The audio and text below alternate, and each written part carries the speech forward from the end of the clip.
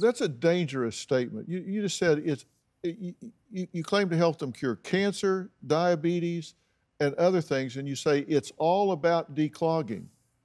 That's just absolutely not true. You're not curing cancer, you're not curing gallbladder disease, you're not curing any of these illnesses.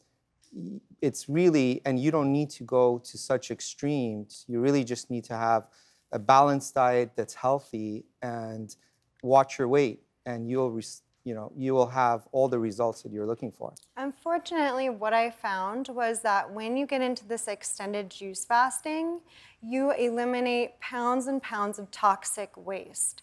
And this stuff we don't know about. Nobody knows about it because we don't do this type of fasting anymore in this day and age. And as we start to digest this old stuff, nobody knows we have it because I had a flat stomach, I wasn't overweight, and it just keeps coming. And then my clients, over 250 people as well had it, and it's from foreign protein, that's meat, refined sugars, gluten, all these things that are simply not for human consumption. You say eating fruit is extreme. Now, isn't it extreme to eat chemicals? Desiree, what do you say about this? So I really think that eating fruits is very crucial. It does have a lot of vitamins and minerals that your body needs, but you're missing out on major food groups. So I think it's really important to practice moderation and balance. You really need the calcium from dairy products or non-dairy alternatives. It's really important to get protein. I don't really see much protein coming from your diet. You know, you're saying that you're moving closer to having nuts and seeds, which is applaudable, because just strictly being on fruits, you're not getting any protein from fruits.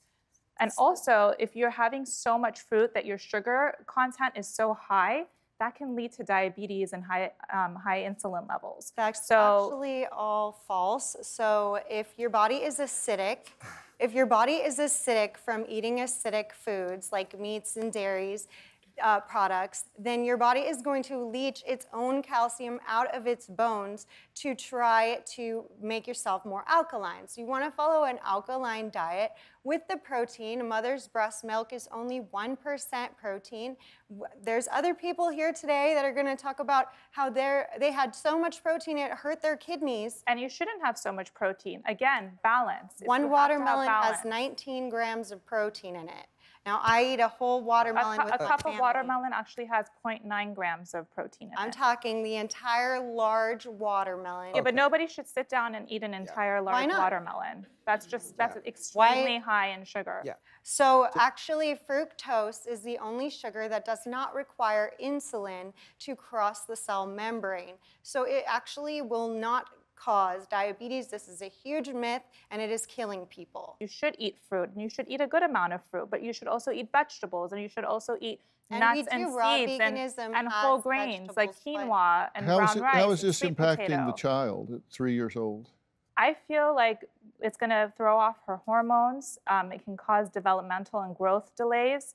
It's really important for children to get enough calcium, to get enough protein, carbohydrates from whole grains. It's crucial, especially when little girls are growing. Do you have a story or a question for me? Click the link in the description and tell me what in the world is going on.